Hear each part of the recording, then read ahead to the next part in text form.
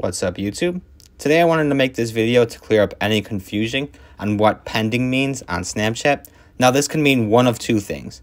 The first is that the account that you added didn't add you back. So for this example, this is an account that I just recently added and Snapchatted right away. Some people have different privacy settings and they have it so that if you haven't added them back, then you won't be able to Snapchat them because they don't want to get Snapchats from people that they don't have added as friends.